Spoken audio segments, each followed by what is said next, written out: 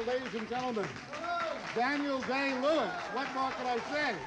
Congratulations. Thank you very much. Thank you very much. Thank you. Looks like everyone's gone home. All the empty seats.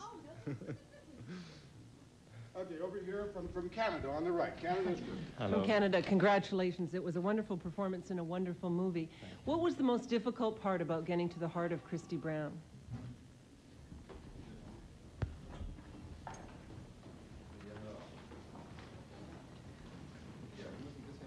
It's so difficult to answer a question like that because my desire to borrow Christy's life came from a response to his life in its entirety. And although, of course, there were a number of problems involved in making of the film, my desire to make it was such that I never really singled out any aspect of his life for particular scrutiny or found any particular aspect of his life particularly difficult to discover, because my discovery of him was the discovery of an extraordinary life in its entirety. I don't think I've ever really been able to be objective enough to answer that. Okay, over here on the left. Daniel, you very generously gave credit to a marvelous young actor, Hugh O'Connor, in your acceptance speech, who played Christy as a lad. I'm curious as to whether he watched you, or you watched him, or did you work independently? As it turned out, we worked in the preparation time. We worked independently from each other. It was necessary for me to complete all the shooting that I had to do before Hugh, and Hugh then did the substance of his work by looking at the tapes of the work that I'd done. So it was a sort of back to front. Okay, down here. You. Are you just overwhelmed by this? Is this? Yes. Everyone says that, don't they? Everyone says they can't believe it and so on, but the truth is you really can't. Okay, Jeannie.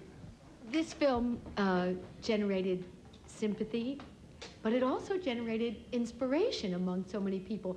It's a very particular story. Why do you think it touched so many people? And what in your performance do you think helped do that? I don't know if I can answer that part of it.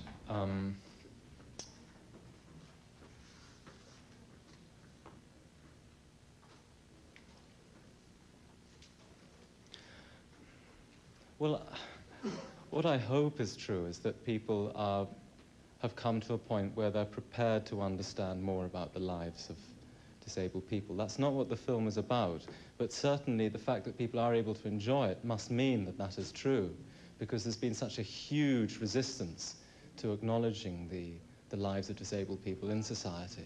And it seems that we demand of disabled people that they remove themselves from our sight as far as possible, that they offend our sense of order in some way. The thing about Christy, I think what people love about him, what I loved about him, is his fury, is the fact that he insisted on confronting things, confronting people's inability to deal with him every day of his life. And he did it sometimes with a terrifying rage and sometimes with the most incisive humor. And I think people respond to that. I think people also respond to the incredible sense of family life, because Jim Sheridan, who made the film, he understands that domestic life of working class Dublin very well. It's a very particular life, and that was the source of Christy's strength. And I think it is remarkable when you have an insight into a unit like that, a powerful unit like that. I don't know. Two more questions. I don't mean this in a negative way, but you're almost like the dark horse. People talk about Tom Cruise and Morgan primarily, and then all of a sudden you start generating this kind of groundswell recently.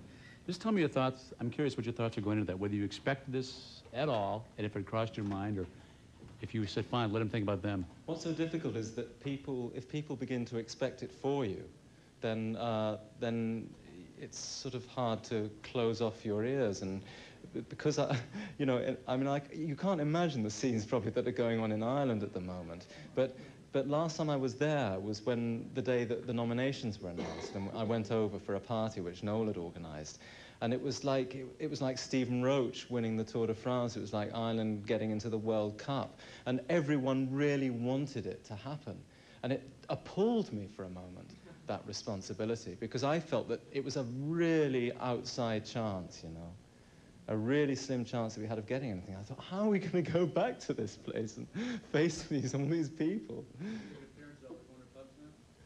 Well, I'll try to make all of them. I don't know. Okay, over here on the right. So are you relieved that it's over now, and how do you plan to celebrate?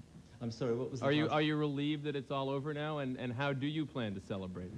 I think the truth is I am actually relieved, because it does engender a huge amount of tension, this occasion. And, well, I hope I'll be able to celebrate it as much as possible with the people that are here who made the film. And they've all come over here. I mean, they're sleeping in cars, and probably half of them have been arrested. I don't know. But most of them are here, and I think they're gathering in a particular place at a certain time. So I guess there'll be some madness tonight. Virginia, I have one last question, and we're going to let Mr. Lewis go and celebrate with his friends. Noel and Jim said that you were the important part of getting this picture made, and that the only way they convinced you to do it was that you thought and they thought it was impossible. Can you now remember back to the point when it was seeming impossible to play this man who couldn't speak? Yes, when I first came across the script, when Chris's life was first described to me by Noel, it wasn't with a mind to making a film, and I was intrigued just by the pleasure of hearing this incredible story. But when I read the script, at one and the same time, I was thinking, this is not possible, and yet it's completely irresistible. Okay, thank you very much. And thanks a lot. Thank you. Ladies and gentlemen, Mr.